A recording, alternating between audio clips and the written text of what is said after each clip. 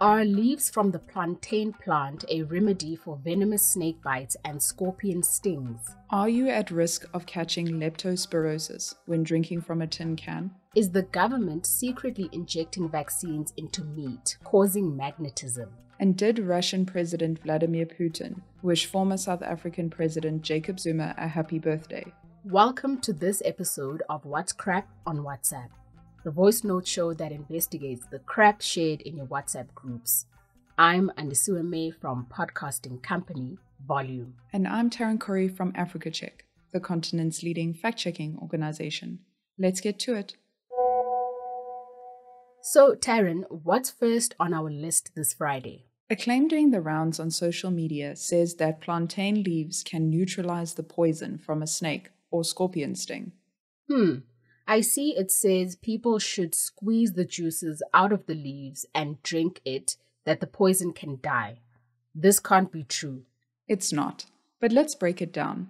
Plantains are a tropical fruit plant.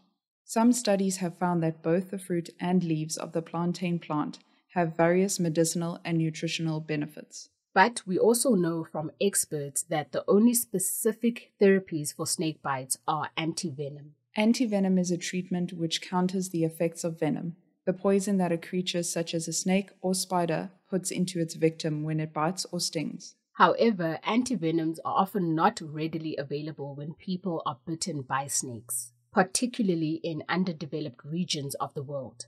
But there's no specific evidence for plant-based antivenom, right? That's right. A 2016 study looked specifically at scorpion stings and found that because scorpion venom is toxic, antivenoms are a necessity. And much like in the case of snake bites, the study warns that using traditional herbal remedies may delay medical treatment, causing more harm than good. Antivenoms need to be administered early to remove the venom as soon as possible, it says. The claim is crap. Next up is a message warning readers to rinse the parts evenly on all soda cans before drinking from them.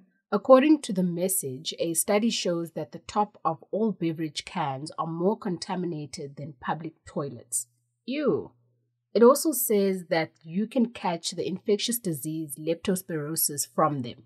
This is because mice urinate on the cans. Leptospirosis is caused by Leptospira bacteria and can lead to potentially fatal infections of a number of organs, including the kidney, liver, and brain. It is passed from animals to humans. According to the World Health Organization, the disease is found mainly where humans come into contact with the urine of infected animals or a urine-polluted environment. Okay, so since we all enjoy a can of Coke, we need to know if this is true. Thankfully, it's not. There is evidence that mice can carry infectious diseases like leptospirosis and can spread it to humans who have direct contact with an infected mouse's urine or other body fluids. But leptospira survive in moist environments, so would not typically survive on the sealed, dry surface of a tin can. Transmission might be possible if the can's top was crusted with rat urine, but a 2009 report published in the India Journal of Microbiology says the likelihood of this is statistically low. The US-based Centers for Disease Control and Prevention identifies swimming, wading, kayaking, and rafting in contaminated lakes and rivers as activities where the risk of exposure to leptospirosis is high. The claim is crap. Next up is a video with over a whopping 28 million views. In the video, the person recording walks towards the meat aisle in a shopping center. The text in the video reads, Walmart in Estero, Florida, magnet test. The person sticks what appears to be a small round magnet on a pack of steaks. The video alludes to the viral and widely debunked claim that mRNA vaccines are being injected into food supplies. This again? I know this is not true, but let's break down the facts. In 2021, Africa Check debunked the claim that coronavirus vaccines can make you magnetic. We explained that for metal objects to be able to stick to a vaccination site, the ingredients of the vaccine would have to have a metal base. They don't. The Centers for Disease Control and Prevention, CDC, has previously said that there are no metal in these vaccines. And although there is no evidence that mRNA vaccines have found their way into meat or other food supplies, livestock do receive specific vaccines to prevent disease. But eating an animal that has been vaccinated does not have any effect on immunity against the same disease. This claim is also crap. Last up for today is an image posted on social media which claims to show Russian President Vladimir Putin wishing former South African President Jacob Zuma happy birthday in an announcement on live TV. The image was viewed nearly 36,000 times, but upon closer inspection, it is clearly fake. Here's why. Jacob Zuma, President of South Africa from 2009 to 2018, has had a long relationship with Putin and Russia.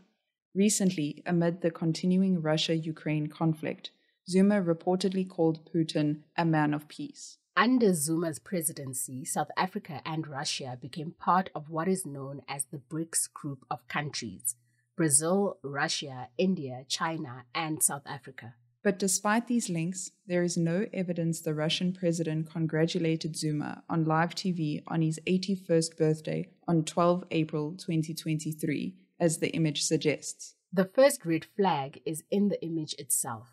It is formatted to look like a screenshot from a live TV news address by Putin. It features an apparent breaking news strapline, including language errors that should be cause for concern.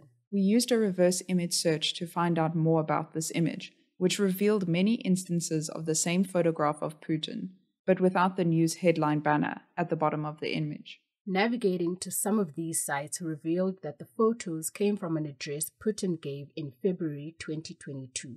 He did not mention Zuma in this address or wish him happy birthday. That's all the time we have for today. Now you know what's crap and what's not. Your friends and family can sign up for our show over WhatsApp. The number is 082 709 3527. Make sure to save us as a contact in your phone and send us a message. You can find the show wherever you get your podcasts, from Apple to Spotify. If you listen there, you'll find show notes and a link to the fact checks. Remember that you can send us a WhatsApp message, a picture, video, link, or voice note that you need fact-checked. Just forward them to us on WhatsApp. Our theme song is composed by John Bartman. I'm Andisua May. And I'm Taryn Corey. Bye for now.